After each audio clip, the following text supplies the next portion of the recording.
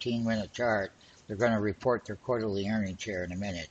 Apple ended up 93 cents on the day, and this is where we're printing. This is a 15-minute after hours chart, and we're waiting on the number. We're still waiting right here on this 15-minute chart is Apple, and we can see that the report is due out any minute, and there are a few shares that are trading that. This is a 15-minute daily chart so that we can see exactly what how it moves or goes down and up, of course. Okay, here we are at 147.80 by 147.94. They haven't come out with the report. We're still on standby. I want to point out the money flow of 286,618,928. That is the money flow. That was the purchase at the close. That's over $250,000. All right, we have something going on live right here. We have a 145 by a 146. This is the big red bar that I'm going to show you on the knee-jerk reaction on Apple Computer right here. You can see that huge move down to 145.50. So we're going to watch this activity, and you can see that we popped right up and we're ripping. So we got hit down here at the bottom at 146.25, and it's 146.40 right now, and we will have tight stops if needed. But I just want to point out how fast that we went down, and this is live and after hours, and you can see that we were already 40 plus million shares. Hey, one thing about this movement right here, if you take a look at it, it is moving, and we will get some other information for everybody, but you can see how fast that this thing is ripping, and we're watching that volume here. Here's that really super big red bar. This is what we're working with right here. We're printing 145, 50, 80, 90, almost 146 and some change in the after hour markets with our traders who are buying the dips and selling the rips. And I'm going to get back to that report on Apple Computer that is ripping all over. You can see that big red mark come down here to the lows, and it did. And that low and the high, that's pretty big volatility for Apple. But you can see with the knee-jerk reaction and the volume, you could see the prints going off live.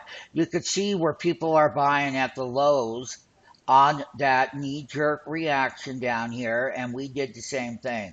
So here is the low in after hours. That was 145.20 in that wick.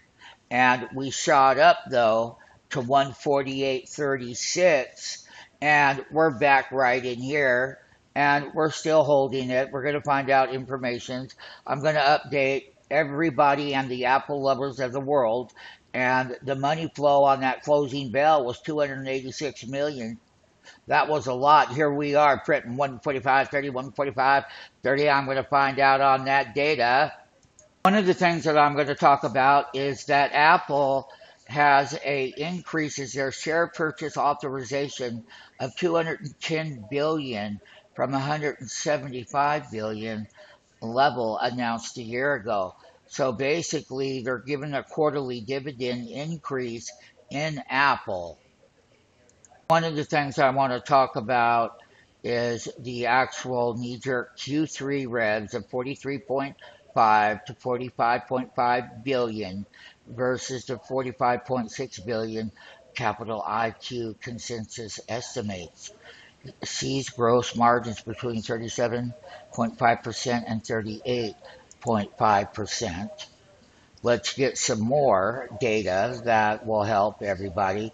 Just watch these prints printing big and fast. That's that knee-jerk reaction. Right what we have here on that Q2, like I said, 2.10 versus 2.02 Capital IQ consensus estimate. Revs, once again, 52.9 billion versus 53.08 billion Capital IQ consensus estimates. So as we get down into the nitty gritty, we're going to go over this with our trader base and how and what we're going to do with it. We're printing all over. We're over now 141 million shares. 100, yeah, so 41 million shares plus. The iPhone was at 50.8 million versus 52. That's a little bit weak. We have the iPads at 8.9 million versus 9.6 million estimates. That's weak. Company reported their Q2 max of 4.2 million versus 4.2 million estimates versus 4.0 million in the same quarter last year. So some of these numbers are not as stellar that you would want to have. AAPL. We have totally ran up this stock to all-time highs. And once again, when we take a look at these channel checks, I mean, yeah, I mean, they're going to issue downside guidance for Q3, sees Q3 revs of 43 to 45 billion. All right, downside guidance. I'm hearing downside guidance. They beat by 8 cents, but the revs are only in line and misses on the iPhones got Q3 revs just below the consensus. Now, here's the deal: increases buyback and dividend to 10.5% to 0.63 per share. So basically, what I'm saying, as we get more information, we're going down for a reason. This thing was priced to perfection. And once again, buying the rip and selling it. Tomorrow, we're going to have extreme high volume. We're already at 41 million shares plus up here. You can see that we're printing down here in this big red bar, which just so happens to be what? A 15-minute chart. I don't think the Apple lovers are going to like exactly what happened here. And I'm telling you, there is a downside guidance for Q3, period, and some of the other things missed. End of the story. Good luck, Apple, and good luck to the people that bought it. We are trading it, but we're fast traders, and we're going to look and see what the put options and call options look like tomorrow. That concludes our first report.